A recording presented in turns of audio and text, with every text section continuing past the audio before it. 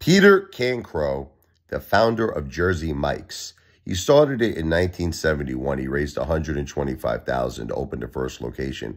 And today, Jersey Mike's has over 2,000 locations, bringing in over $2 billion in annual revenue.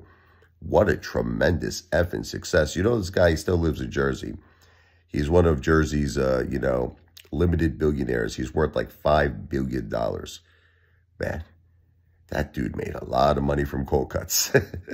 The way he's selling cold cuts is the way I'm eating cold cuts. Forget about it. I've been eating, it's crazy. I don't think they use Boar's Head at Jersey Mike's, but all these crazy problems that have been happening lately with Boar's Heads.